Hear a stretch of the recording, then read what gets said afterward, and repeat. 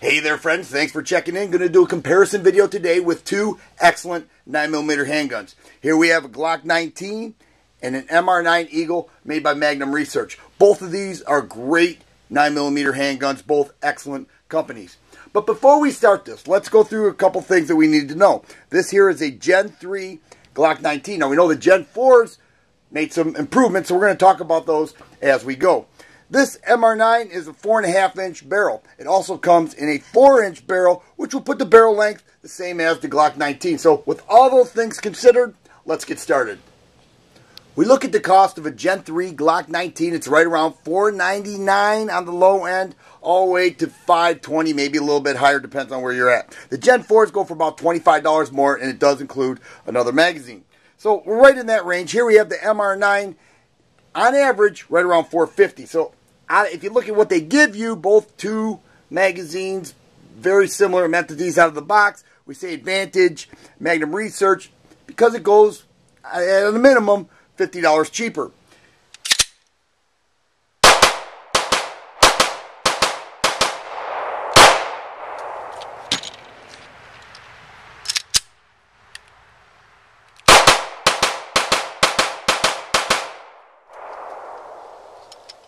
If we look at the machining and the fit, finish, and feel of the MR9, we can see that it's very nice, very clean, nice machining on the slide. The slide does contour in.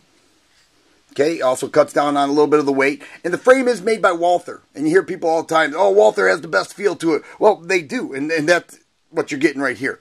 So it's just very nice, very good feel to it. It does have a double stack magazine, just don't feel it as much as you do with the Glocks. Glocks are blocky. Now the Gen 4s do offer back straps, so you do have some options here, as well as the MR9. It does offer 3 back straps, so both offer that. But they are blocky, no doubt about it. The machining's a little bit raw, so, you know, it's not as pretty. And as far as that goes, we're giving Advantage MR9. Glock 19, 10 yards.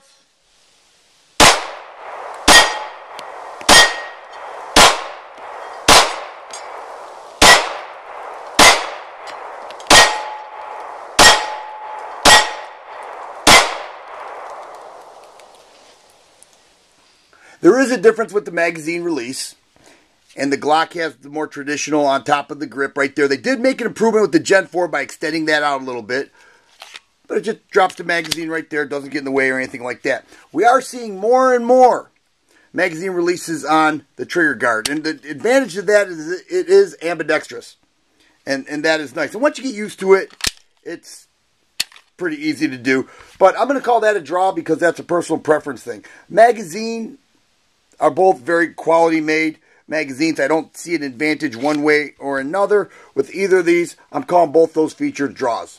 MR9.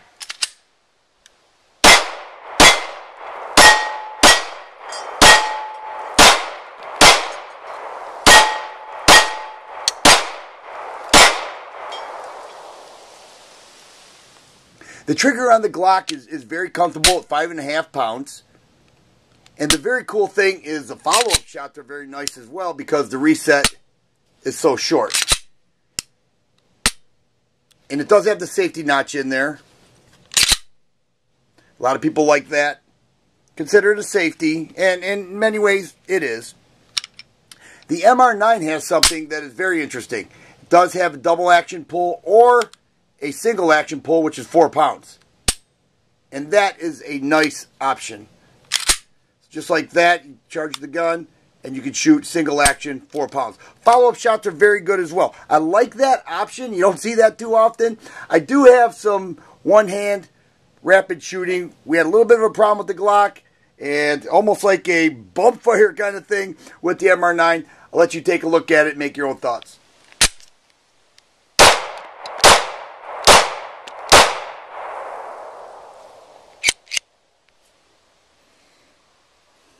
No problem with this aluminum ammo.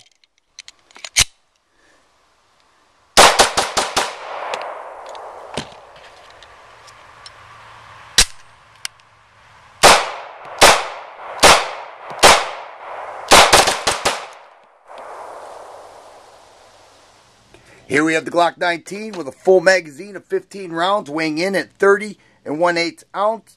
And the MR9 in the same condition with the outer round of the chamber, 30 3/4 ounces.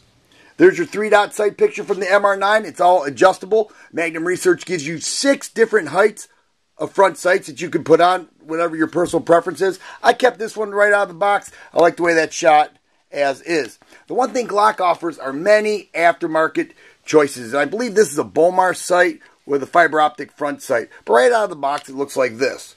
And there's no question that Glock has many aftermarket choices. And that's very cool. But that also adds up to a lot of extra money on top of the cost of the gun. As far as sights are concerned, I like what Magnum Research did with the front post and all adjustable sights, Advantage MR9. As far as shooting impressions are concerned, I love them both. Both extremely accurate, great shooting guns.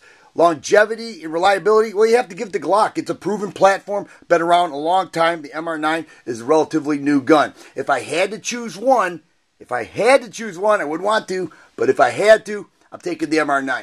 It just offers so much more for less money. If you like videos like this, please subscribe and share. I always appreciate the thumbs up button.